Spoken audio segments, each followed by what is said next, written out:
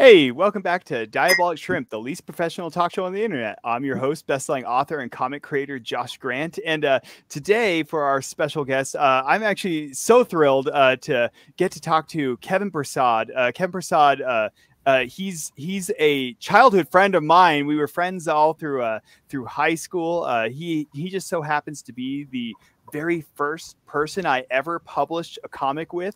He and I published through our school newspaper back in the day. I was trying to hunt down those papers. I have them buried away somewhere. I couldn't find them. I was going to show them to you just because I think it's so cool. When we were in high school, we were even talking about having a talk show together. We wanted to do a talk show on, I think even on the school news or something. And so it's actually really fun to get him on our talk show here. So for those of you that stumbled on this channel, Diabolic Shrimp, we interview interesting and famous people from around the world.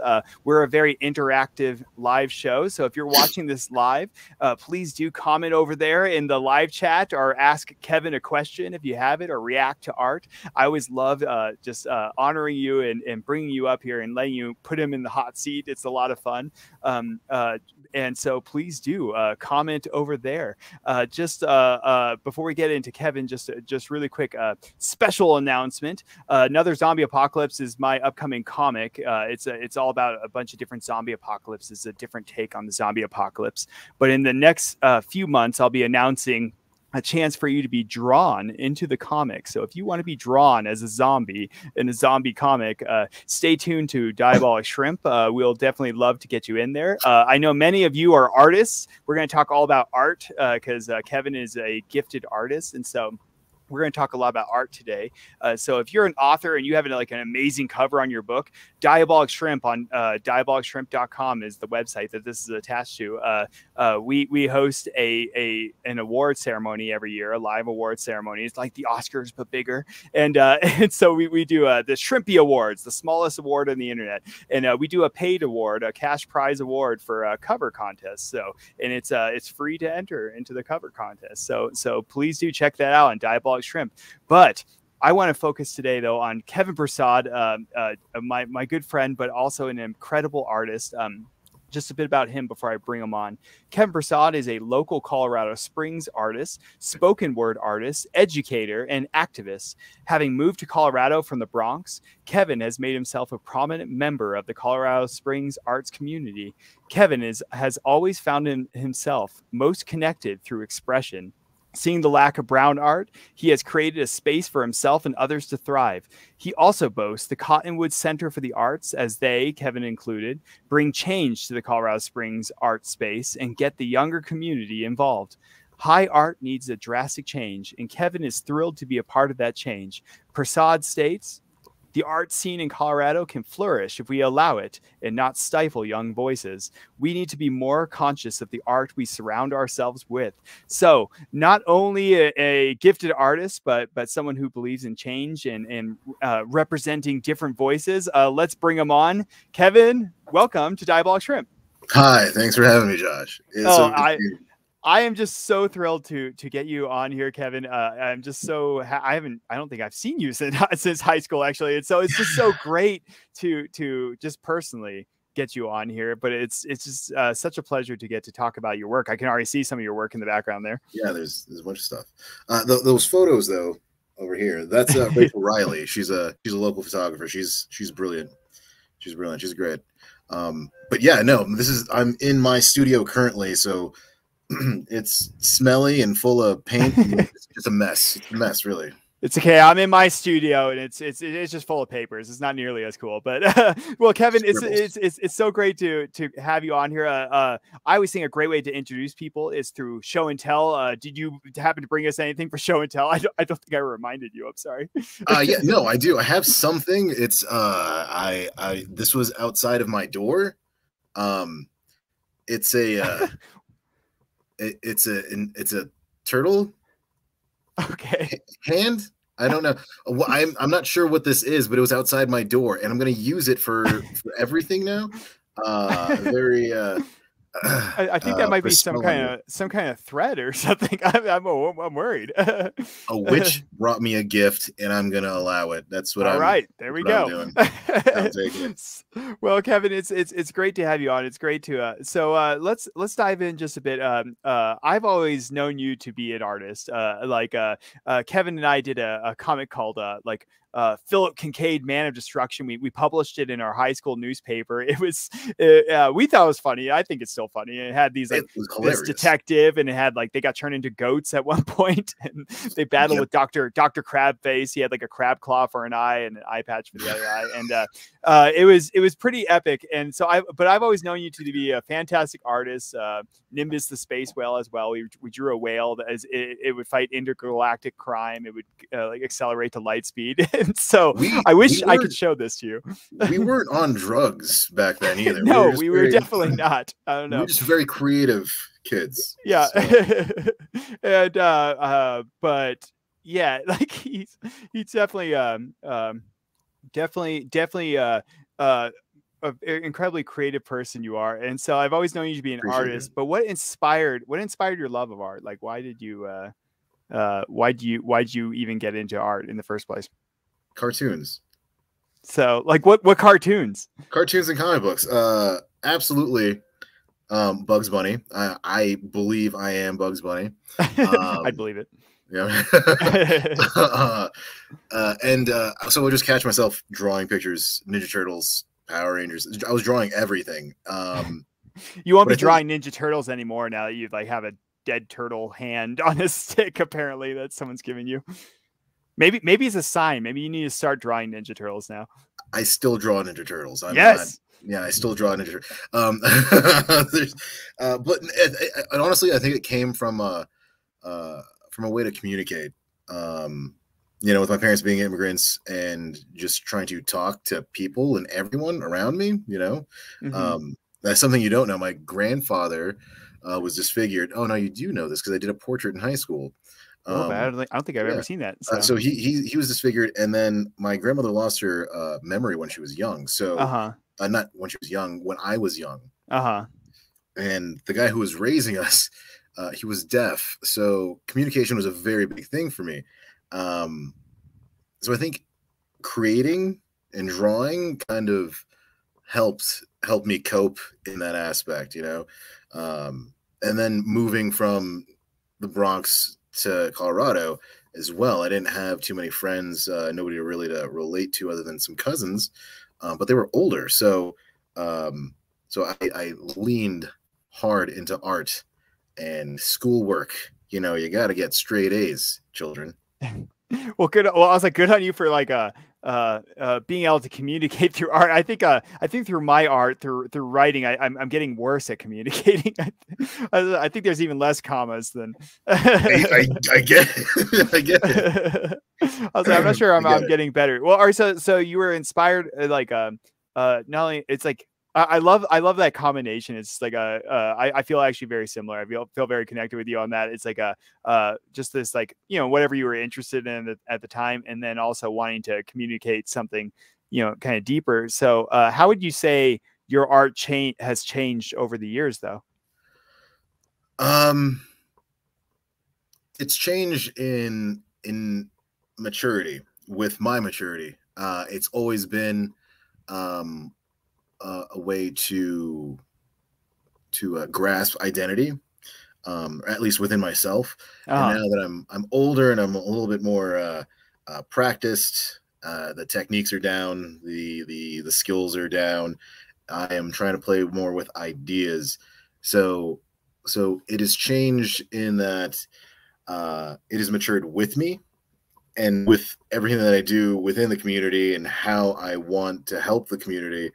The art reflects that. I have a painting just outside, and in the heart space, it says Attica. I don't know if you know anything about Attica. Attica was is a prison in New York, and in the 70s, back in the day, a lot of police officers went in and just killed prisoners. So, yeah. So it's this growing knowledge that you get. You grow wiser. Your head is filled with a bunch of things, and you have to put it out there, either creatively writing, through painting, through drawing, in any way that you can, through self-meditation, even through your tedious job, whatever it is that person is doing. You're meditating on an idea and a reflection of yourself, and it's important to get that out there. So my art has changed in that I am okay with being vulnerable. Okay. Yeah, That's well, I love that. I was like, and again, I connect with you, especially in the art space. I was like, beyond just being friends from the past, it's like I connect with you with like definitely feel that over time, I think it is that kind of like maturing and getting a kind of a deeper knowledge and wanting to I guess communicate on that. It's like bring that more to the forefront. And I love how you said that being vulnerable. I think that's just so important for people, for us to connect is to be vulnerable. So what is what is your process then?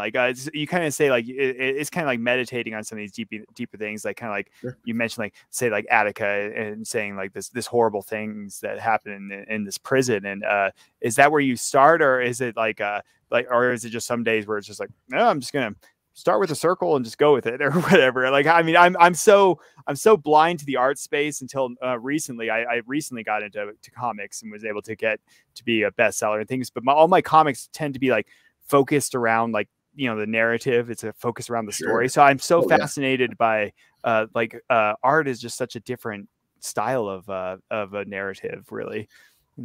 It is. It is in that it's very gestural. I'm putting a lot of emotions into it. I stopped doing still lifes and landscapes in college, and I was over it. And then I moved more to expressionism and more gestural things. So now my process today would be, I have an image of something that I want to create, and I can do that. But there are layers now, right? I don't know where I'm putting layers on top of things. And so all of those ideas go into the painting. I see it as how I write a poem. I'm writing a poem, and I'm casting a spell. Okay. When I am painting a painting or drawing a drawing, I'm creating a sigil. I'm putting the energy into the universe, the ether. I am taking the idea and showing to you as a reflection of yourself. If the audience or the viewer sees it and takes what they can from it, beautiful, great. But I'm really just here trying to translate, I guess, the universe, as cheesy as that is.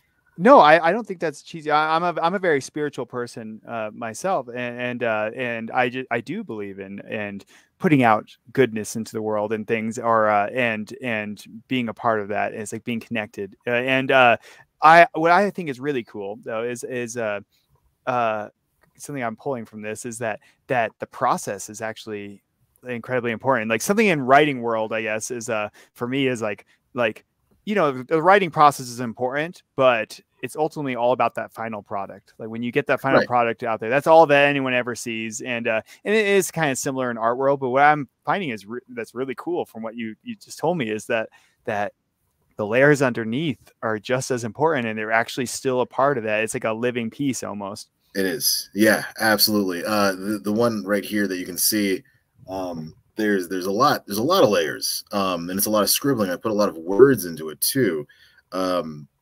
The layers, there's that symbolism of you're adding and you're taking away, right? You're going to create something and then you're going to take it away. Does it take away the meaning or the purpose of what you were trying to do? No, it shifts the energy, if that makes sense. So, well, it does make sense. It's kind of like energy can't be created or destroyed, right? It's like it's still there. It's just different, and so it's that idea, like the piece is still there. All the underlying layers are still there. Yeah. It's just shifted what you want to be seen. I think there's something very profound about that. And for anyone that's tuning in now, by the way, Kevin Persaud, fantastic artist. Check out his links in the description below. He's also a wonderful teacher as well, and teaches art. And so So definitely check out his works down below, and don't mind his cheesiness. No, just joking. I'm a And, very serious person. yes, I can tell. And Dark and but mysterious. I've always found you, Kevin, to be you have wonderful humor, and you also have wonderful depth. And I always thought you to be a wonderfully well-rounded person. So check out his works down below. Thanks, if you get a chance, if you're watching this. So Kevin, like, what prompted you to like move out to the Bronx, and what was that experience like? Because it's like going from Colorado Springs to, it's a medium-sized city, to like New York City, you know, it's like Bronx or whatever. It's like that to me, I can't even imagine. I haven't had a chance to visit yet, and I would love to. I'm just blown away. So what prompted that decision, and what was that experience? Well, I was 9, and I was like, hey, parents, I'm sick of this gross town. I'm moving to Colorado. And they were like, okay, cool, go do that. So I took my suitcase and I traveled down the road, and a bear picked me up as a hitchhiker. And then I made my way to Colorado, and I'm here now to paint pictures for everybody. Nice. Okay. And so no. just like, I hear everything on this show, so by this point, I'm just like, all right, cool. That makes sense. Sweet. I can just make up my own lore right now. Literally. Yeah. No, my parents, they wanted me to have a better education, a better environment to grow up in. So that led us to Colorado. At the time, it was inexpensive for people to move to Colorado. I had an aunt and uncle that were out here. We came to visit. We checked it out. My dad liked it, so we just packed up and moved. With that, oh, by the way, sorry. Andrea Hintz is throwing out there. Andrea Hintz Productions. Teachers always make the best creative types. We all sure do. Andrea was also a teacher. Andrea is a wonderfully supportive author, a very kind person as well. So Andrea, it's always great to have you. So sorry, Kevin. Go on. So no. What was I saying? Yeah, right. I wasn't listening. I'm just talking. We'll watch it later and figure out. This is being recorded, right? We can just go back and rewind it later. Yeah? So you're talking about when you your parents wanted you to have kind of a different place for living and moving out to Colorado Springs. Yeah, right. So, but with that move, it was also that shift of identity. I was going to Catholic school in New York, and then I moved out here and I went to public school. So, not only was there a shift in like a personal identity with people and the kids around me, it was also a shift.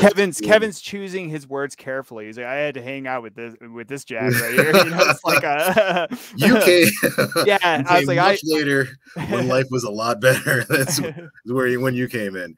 No, it was like there was this whole dynamic that had to change within me very quick at the age of 9 or 10. I didn't have a West Indian friends. I didn't have my West Indian cousins.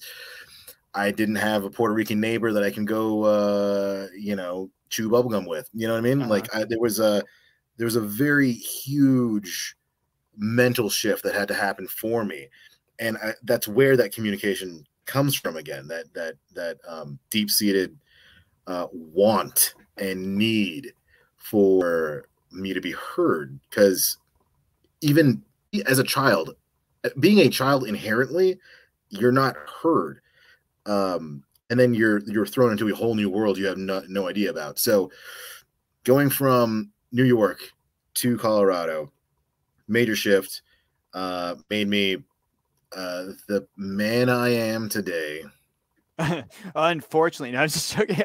Like, honestly, Kevin, like, again, like you're this is such a boon to my soul to get to talk to you, because I haven't seen you in ages. And so like, this is great. All right, so in your you kind of touched on it here a little bit with talking about some of that diversity kind of piece too. It's like right, it's like New York. I mean, that's like you got everyone from everywhere in New York, and then you come out to Colorado Springs, which is like moderately diverse, but it's like, you don't always have it as much. And like, so in your bio, you kind of mentioned being an activist, and that seeing the lack of brown art moved you. And so tell us a bit about kind of activism through art, and kind of how you think. How do you think we as human beings can connect better through art?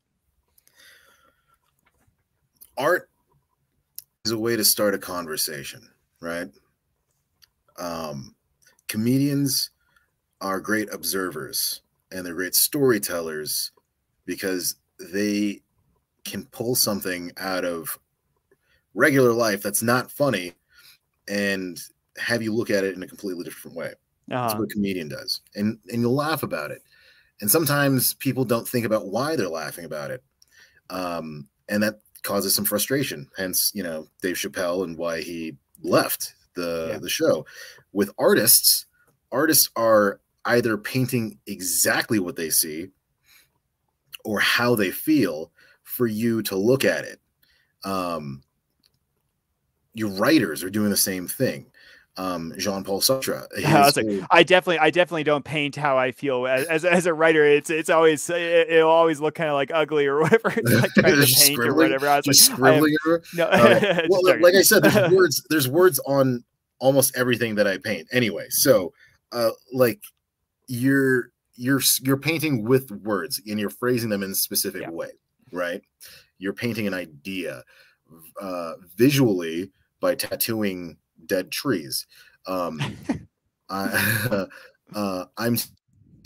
flowers and putting them on the wall, you know, like so when you want to be an activist, when you want an idea to be portrayed, it's important because you want your audience to ultimately feel something.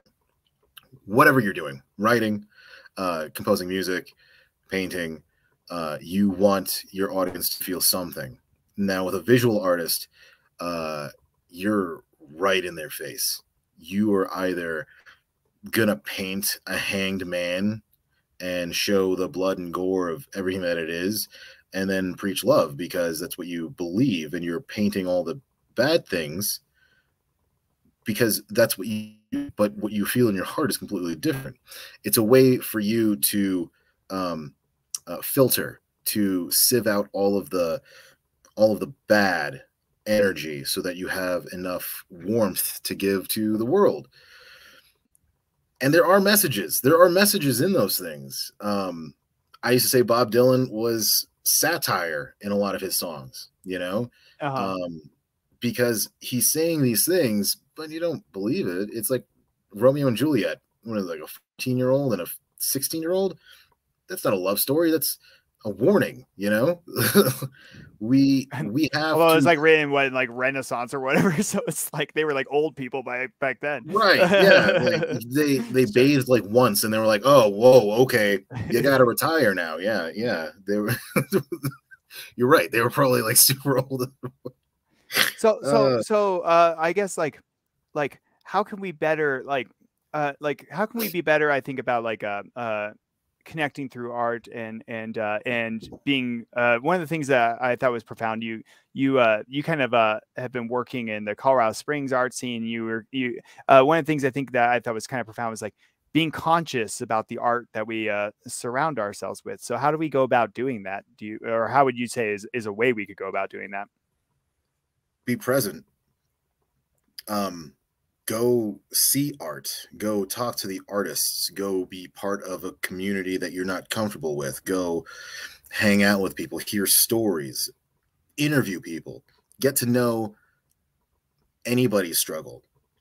If you can look outside of yourself, you won't necessarily understand what they're going through, but you'll know. Okay. And that gives you a consciousness to be compassionate, to be empathetic. If you want to see art, follow your favorite artists. They could be very famous or they could be very local. I suggest going local because local artists are the ones who are speaking for your community specifically. They're in your town. They're creating for you and your town because you are the audience. Artists have a hard time finding their audience. But when that audience shows their appreciation for that creative person, it's not an ego boost. It's a like soul manifestation. It's definitely validating and like, because like you said earlier, being vulnerable as an artist, that's a huge thing, and that's when you get your best art out there, as a writer as well. It's like when you're actually vulnerable and you say, I like this and I'm just going to share this with the world.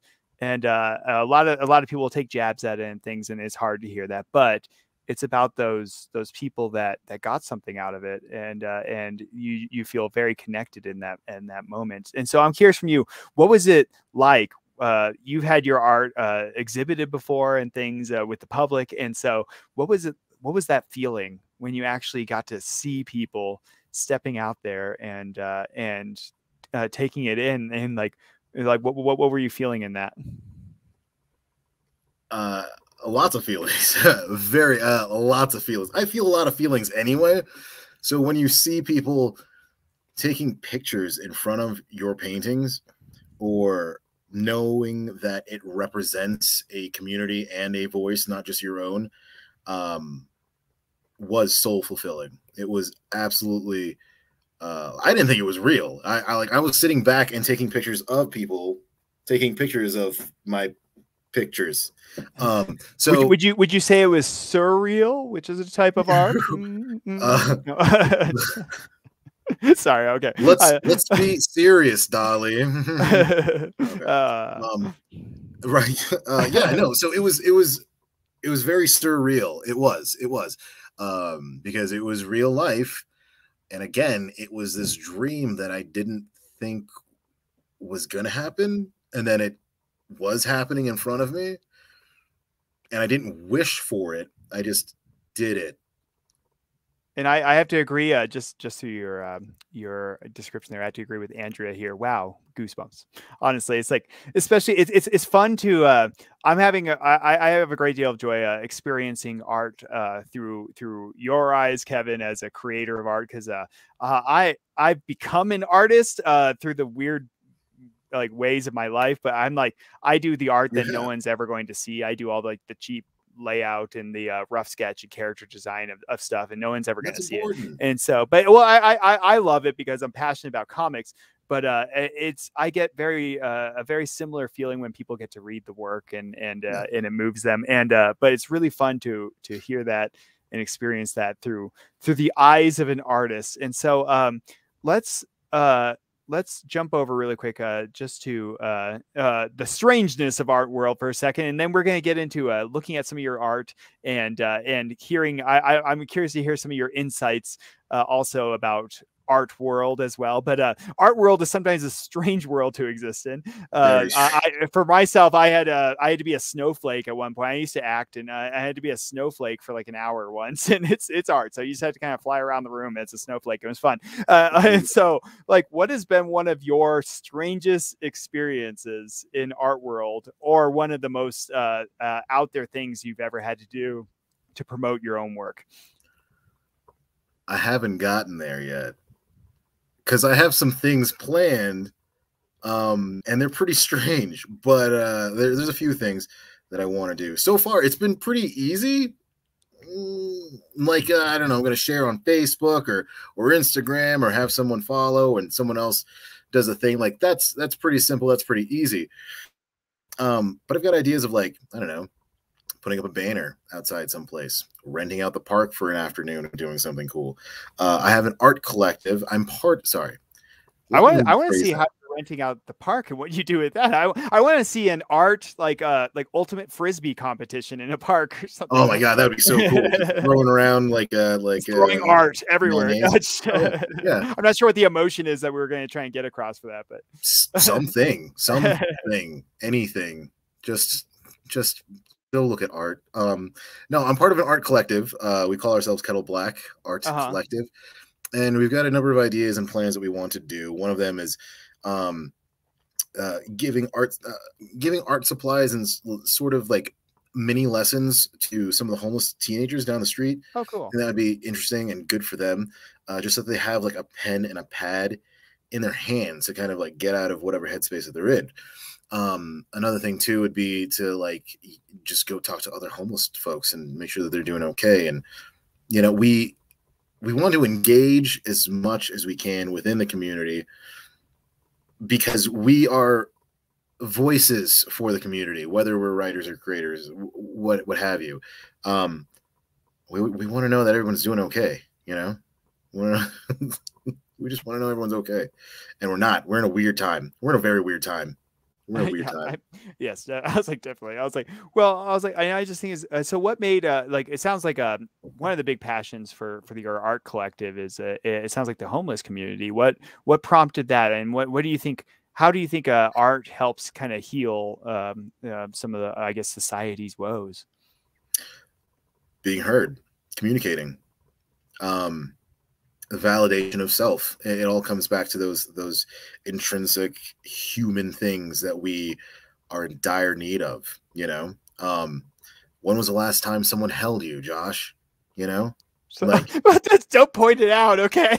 Okay, yeah. I mean, like realistically, like that's the feeling that you want. You want to know that someone is there for you. You know, you want to know that you're heard. That child inside of you is heard. So it's important for every voice to be heard, no matter who they are, whatever identity you're struggling with, or whatever course of action you're taking for your identity. You want to be heard. Everybody wants to be heard. Some people need to shut up, but like a lot, we just want to be heard. Kevin's again talking about me here, so he's choosing his words carefully, so don't boot him off the show.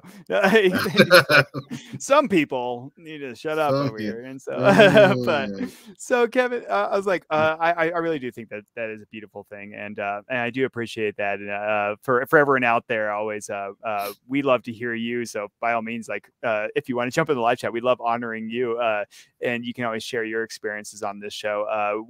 Diabolic Shrimp is also very much about community and actually hearing people and looking at people. And so just one last thing then, and then we're going to get it. I really want to show off your art. And so, cause I love your art. And so what, like going in, you teach and it sounds like you have great outreach as well. So what is like a great way for someone who's never really, I guess, accessed art or been a part of the art world, like someone like me, say I never took art growing up, and I had no like art knowledge other than I used to act, right, but that is art, but it's like I never had any like visual kind of painting kind of art. So for someone for that visual space for art, what would be your suggestion for how to break into art world, or what would be a good like first step?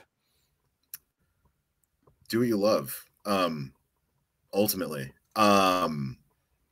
get if you find your medium. If you like drawing, draw. If you like painting, paint. Whether it be acrylic or oil, you're using pastels.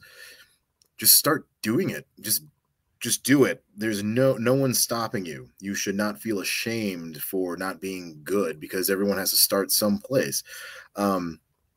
You are meditating on yourself in everything that you do, and art is a great way to do that.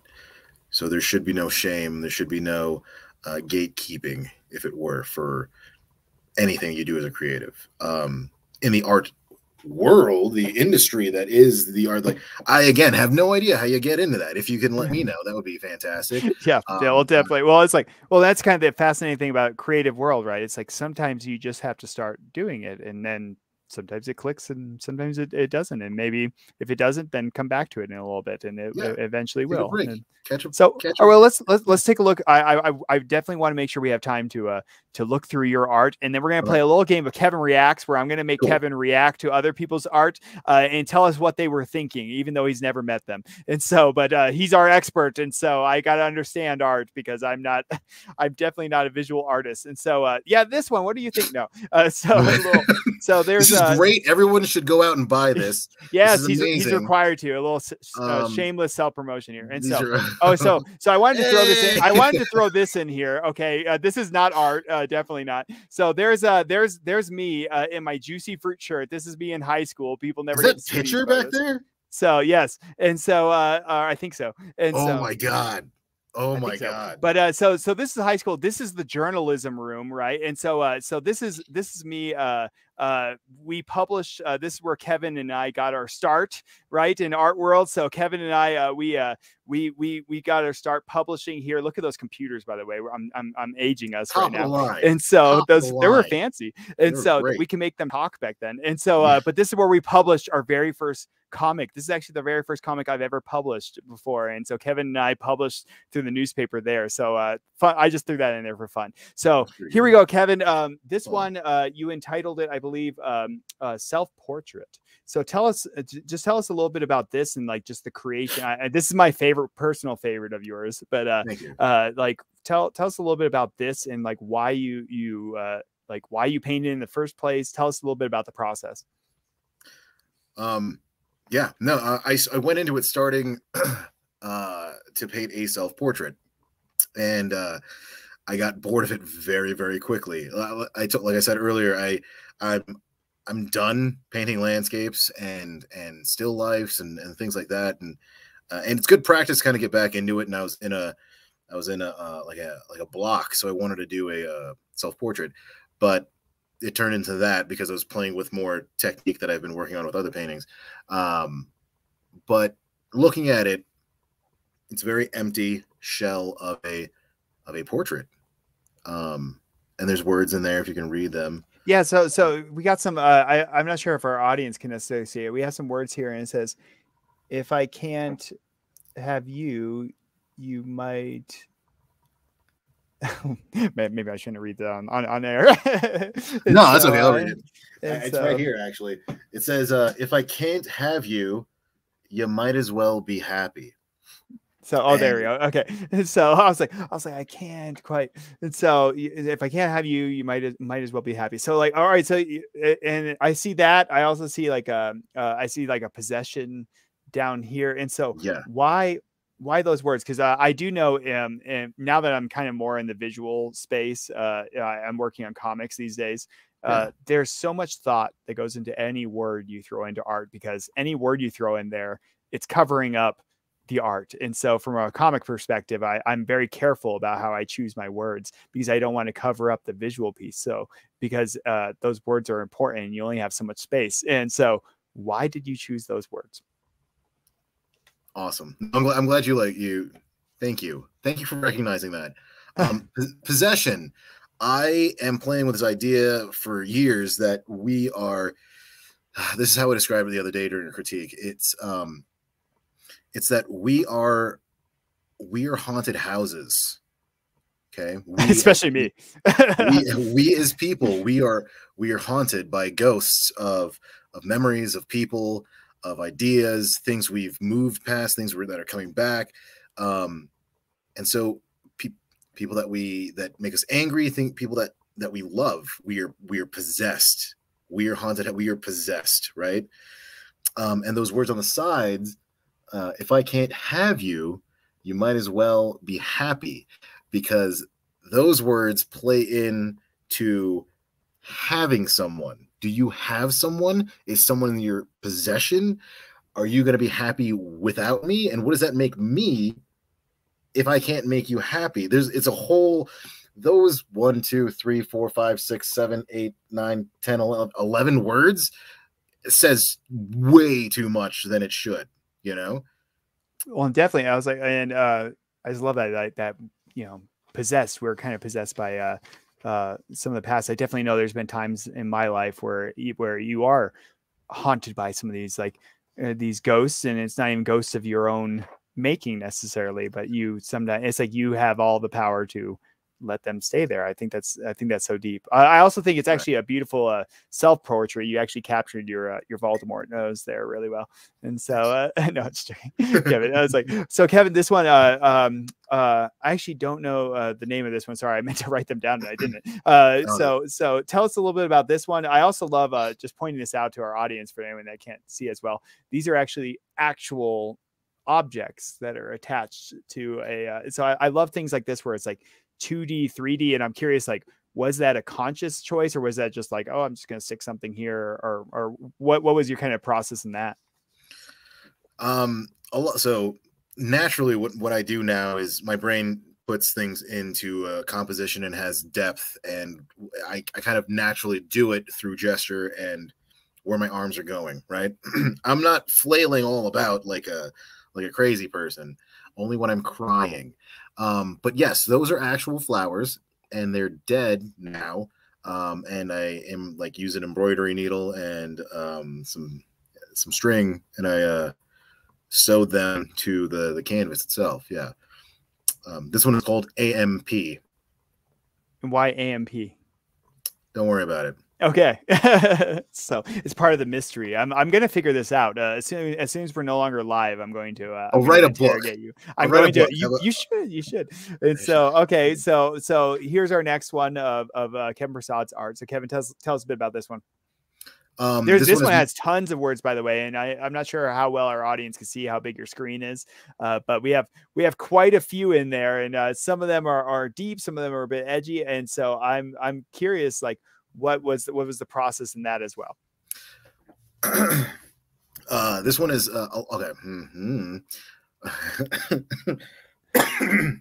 I have to choose my words. So as an artist, I have to choose my words very specific to what I'm describing in the art, because I don't want to like, I just scribble it on stuff. I just put in scribbles and that's literally the description of my entire book. It's just nothing. It's just scribbles. I just no, it's this is a full on meditative piece. It's a little bit of the past and a lot of the future. And again, playing with the idea of depth and composition is just a thing you naturally do as a visual artist. And the words all play like baby shoes for sale, never worn. That just hits you like, oh, hits you right in the gut. That's Hemingway. But the way it's worded there on the canvas, that's from a song by the band Idols. Tension is written multiple times. I'm dealing with a lot of things. Well, so I'm curious, like, because what I think is kind of cool about this is, like, you said it's kind of a meditation, and so did you start anywhere specific in here, or did you just kind of like rotate, like, or is it kind of one of those things where like rotating through, here I was emotionally, and then here I am now, and then coming back to it, like, so we can sometimes spiral as people like that, and so we kind of circle things, and so, or is it like, I'm feeling this here, and then I'm going to jump over here, and I'm just going to do this now? What was kind of your process in that? Oh, I'm jumping around. It's telling a story in multiple spots. It's not one flow. It's not that's what your eyes do, because it's what I'm doing as a visual artist. I'm very conscious of that, but my ideas are telling a story in multiple spots. So I couldn't tell you where I started. And it was it your intent to have, because it's like you're telling multiple stories, and I can see that, like, when I look around, I'm like, it's like, and I know, like you said, you're conscious of this, and I love that, because a lot of people don't necessarily think about that, like all the thought that goes into a piece, and there's so much that goes into every piece of this, and so like you can see, it's like you're always thinking about where people are looking, but is it your intent to like have them focus in on different sections and travel, or do you want them to eventually kind of see like a bigger picture here? Is that, like, I'm curious. No, I'll never tell anybody what they should pick out of it. I can give an analysis, but it's not my intent to tell you what you see or what you're pulling out, because again, art should be what you see. It's a reflection of you, the viewer. But yeah, there's going to be parts of it you're going to look at it and you're going to be like, okay, things resonate right here, and this resonates with me right here. But yeah, I don't want to delve too much into this one, because it is a very in-depth story, and it's me putting the end. This is the credits to the story. Interesting. Okay. And so, our last one of your pieces that we have to show off today, right? It says, this is not an exit. It has broken written in there. I can't quite see like some of these other ones. I was actually curious about some of the other writings. And then we got this like kind of this black smear across this red door with the lighting behind it. And so tell us about some of your some of the choices in this one, because like I said, everything here is always like I know it's like a lot of it's a conscious choice. And so what was it that made you want to do the lighting this way? What was it that made you want to do a bit of photography and have an actual physical piece? The photography was actually this was shot by Shasta Lowy. And it's the piece itself is the door and me painting on it. It is a broken door, letting you know. It actually represents every door in my house. Yeah, yeah. It's not an exit. You're just going to a new room. You know what I mean? Like, it's just, here it is again. Like, it's just another square. We're underneath the doorknob hole there, the knob hole. It says the grass is not always greener. But I've got it scratched off. And those little words that you see around, all it says is broken. So I want you to look at it. Where does the door go? Where's it leading to? Is it shutting you in? What is it doing? It's a broken door, but what is it? Oh, man. Yeah. Is the home broken? Is the door broken? Interesting. Yeah. I was like, well, and and the thing, Kevin, I was like, I know it's hard to walk through some of your own art, and I just love, I've definitely feeling and connecting with you on so many of your pieces, and you have a beautiful heart. You have a beautiful heart for people, and I also love how, I know you've been kind of careful to analyze your own art, and I understand that from an artist as well, because it's like it is about how it's received and letting the receiver figure their own thing out through it, and I think that's also a beautiful thing. A lot of art is a reflection. And so, all right, well, let's have a little bit of goofy fun here. Okay. Like, this is definitely not, you mentioned it before, a critique, right? And so I'm not, I never want to try and critique anyone's work. When I write reviews of people's work, you'll notice I never do star ratings unless I have to, like on like Amazon or something, because I don't believe in that. I believe in just trying to share what their piece was, not give my judgment on it or anything. And so, this is not a critique or a judgment. We're gonna do a little bit of Kevin Reacts though. So I pulled art from all over the world, from the past. A lot of these are famous pieces, and so Kevin's our art expert. And so Kevin, your job is to tell us what that artist was thinking, even though you've never met that artist. And I know it's an impossible job, because I know you don't know what that artist is thinking, and it's an impossible thing. But it's required. Hilarious.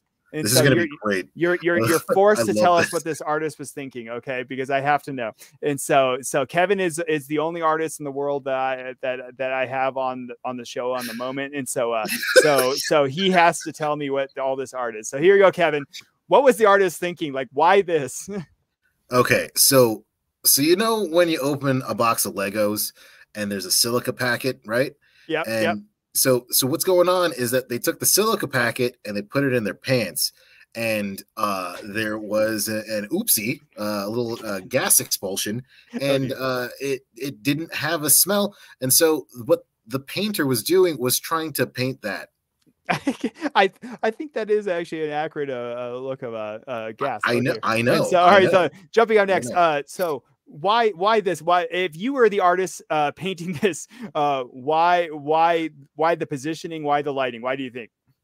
Well, for one, you can't see the tumor she's got under her headband, so it's lit in a way that you let go of someone's We're moving on from that one, Kevin. You let go of someone's deformation, if it were, and see them in a perfect. All right, next up. Right. All right, so why do you think the artist wanted to paint scowling people? because they were not happy. There we go. Right. Full quote from Kevin Persaud, not happy. And so why an like what was the conscious decision behind an apple in front of the face, no hands on it? This painting right here has always creeped me out, to be honest. It's yeah. It reminds me of that what is it, a Robin Williams movie, or you talk about Pierce Brosnan, Thomas Crown Affair? Yeah, what is that? It yeah. Yeah. No, okay, so this is a apple of my eye, clearly by Stevie Wonder. All right, I'm curious why why are the clocks melting? Because they were bathing in the sun, Joshua. Come on. Okay, It's hot. They're hot. So okay? keep your Leave clocks them out alone. of the sun, according to Kevin Persaud. So Yeah.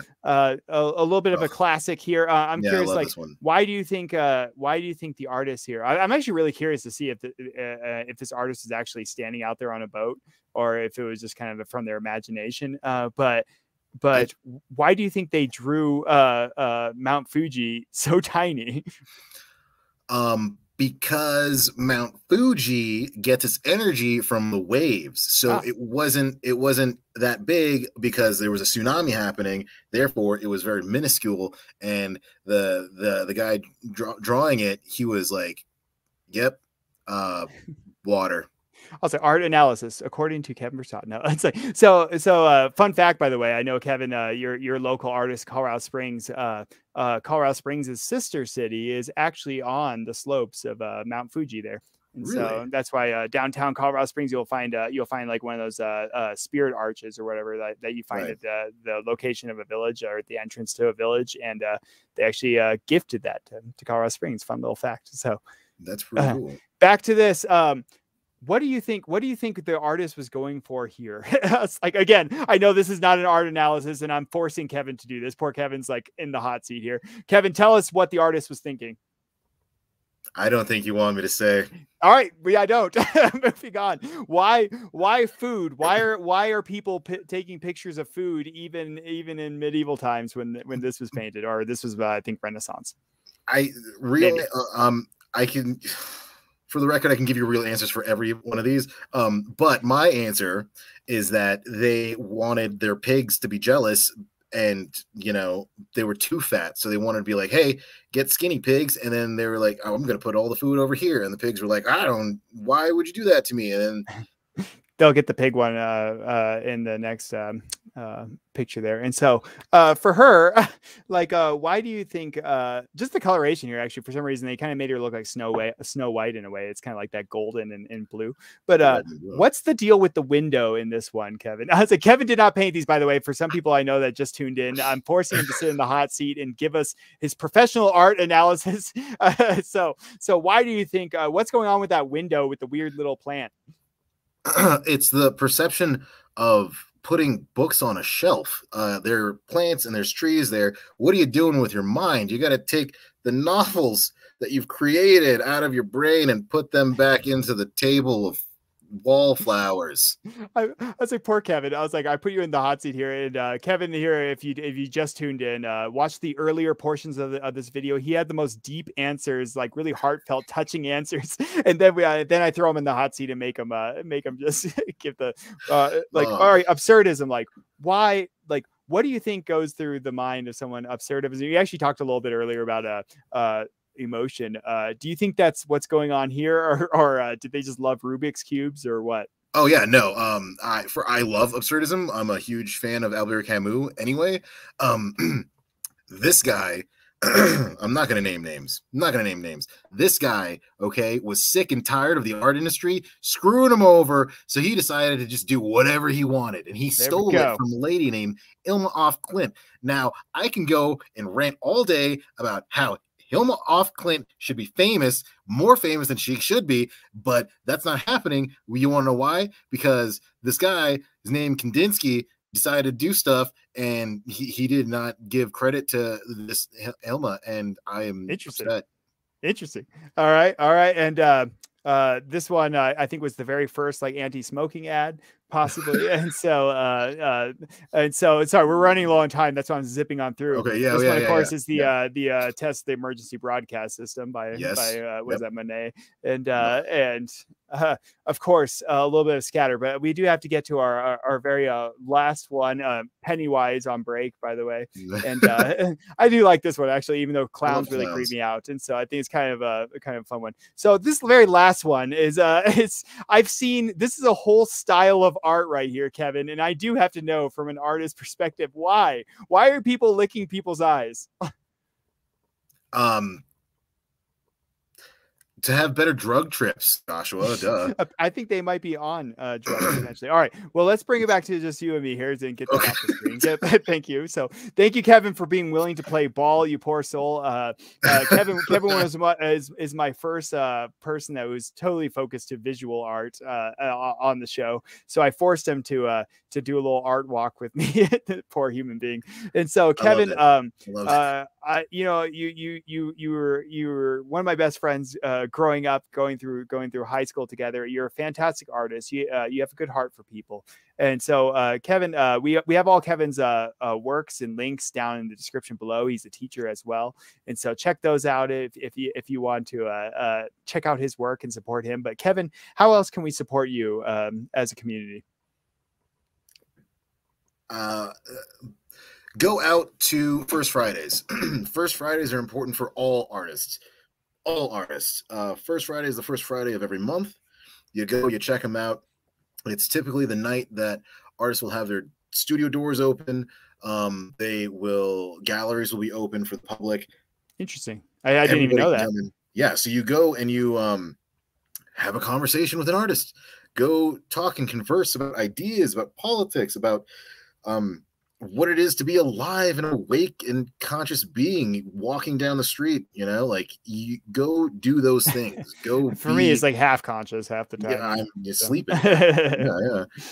Like, just go do those things to better represent the community. Go be part of the community.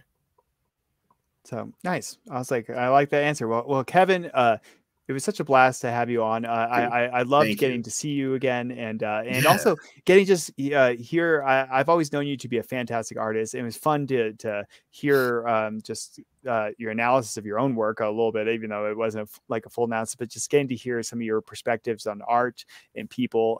Just thank you so much for being on Diabolic Shrimp. Thank you for having me, Josh. It's so good seeing you. All right. Well, I'll send you back down below for a second. Hang out. I'll be back to you in a second. So that was Kevin Persaud. Again, his art is down. His links, there's several of them down in the description below. He has a heart for local artists, so definitely get out there and check out your local artists in your community. Thank you for being part of the Diabolic Shrimp community. For those of you that showed up in the live chat, thank you for showing up and participating. If you're watching this later on, you're more than welcome to leave some comments for Kevin. I'm always happy to share those with him. But thanks for spending your afternoon with us here on Diabolic Shrimp. We'll be back next week with someone that's a motivational speaker, actually. And so thank you for spending your afternoon with us. This has been another Diabolic Shrimp. Have a good night.